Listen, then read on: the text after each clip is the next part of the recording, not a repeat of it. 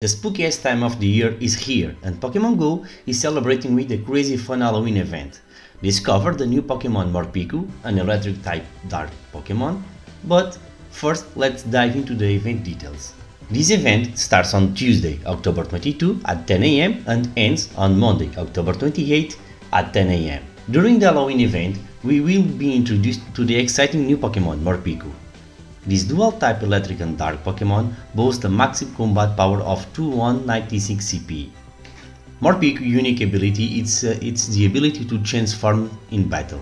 Every time you use the charge attack, Morpeko will switch its time from electric to dark and vice versa, adding a strategic element to your gameplay. To obtain Morpeko, you can participate in the Go Battle League. Morpeko will appear more frequently in the premium track of the league during the event. After the event, starting at rank 16, Morpeko will be encountered in both rewards tracks, but will still be more common in the premium track. Additionally, you can also find Morpeko as a reward for completing field research tasks. Morpeko exclusive charge attack is Aura Wheel. The type of Aura Wheel Morpeko knows depends on its current form. Full Belly mode, in electric, Morpeko will know Aura Wheel, electric, which deals 100 damage and increases the user attacks by one stage. Angry Mode, a dark type, Morpeko will know Aura Wheel, dark, which also deals 100 damage and increases the user's attack by one stage. This mechanic is only available in Go Battle League. Now that we know this new mechanic and new Pokemon, let's see the event bonus and details. The bonuses are 2 times candy for catching Pokemon, increased chance for trainers at level 31 and up to receive a Candy XL for successfully catching a Pokemon with nice throws or better, increased chance to encounter Shiny Umbreon in raids and Shiny Zorua in the wild, and oh boy, I will grind this beautiful Shiny Zorua. The wild encounters are kinda good, and they are Zubat, Spinarak, Murkrow, Misdreavus, Cupid, Drifloon, Purlion, Femal Freelish, Zorua, Litwick, Graveyard, and if you are lucky you can find Sableye and Absol.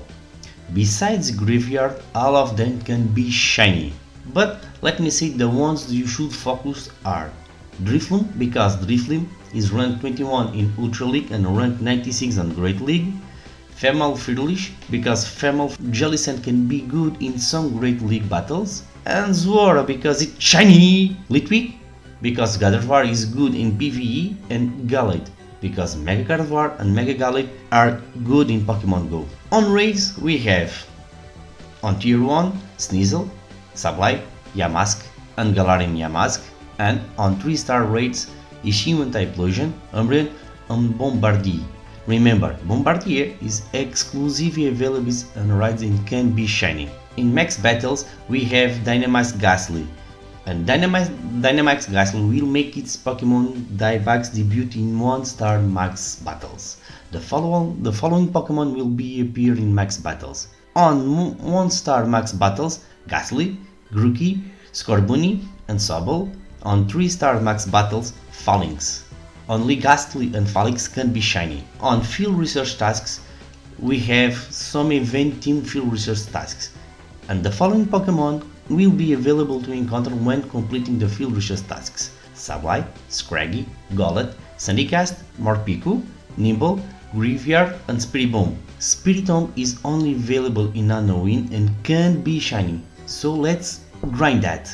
As you complete these tasks, you also be rewarded with Mega Gengar Energy, Houndoom Mega Energy, Sableye Mega Energy, Banette Mega Energy and Absol Mega Energy. During the Halloween event, Pokemon encounter backgrounds, PokéStops and Gyms will be adorned with the festive decorations, creating a spooky and immersive atmosphere, and it's super cool. To enhance the experience, a remix of the iconic Lavender Town music will be playing nightly throughout the event.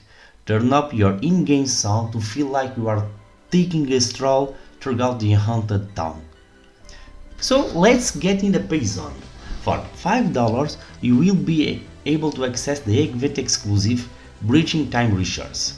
Time Research rewards including the following: 3 catch candy combined with the 2 catch candy from the event, event themed Pokemon encounters, including the first peek at the new costume Pokemon debuting the part 2 of the event, Froakie, wearing a Pokemon Halloween costume, and a Rowlet wearing a Pokemon Halloween costume. Event-themed Pokemon encounters, including Pikachu wearing a witch hat, Spiritomb, and Morpeko. A new avatar item depending on your choice, a Morpeko Honsi, a Fully Belly mod, or a Morpeko Honsi, a Hungry mod. Note that this time research ticket will only be available in the in-game shop until November 2 at 8 PM.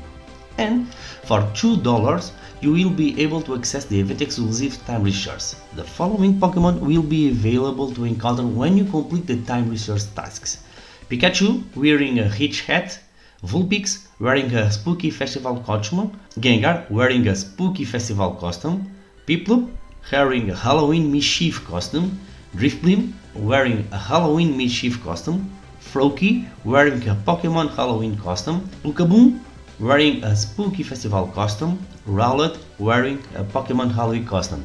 And all of them, I love Froakie wearing a Pokemon Halloween costume. Look at that, so cute! And by the way, all of them can be shiny. And note that the time research expires. The tasks associated with these time research must be completed and their rewards must be claimed before Sunday, November 3 at 8 PM. And that's a wrap on the Pokemon GO Halloween event. From spooky encounters to the thrilling battles, I hope you will have a blast and have fun playing the game during this event. Stay tuned for more exciting events coming on your way.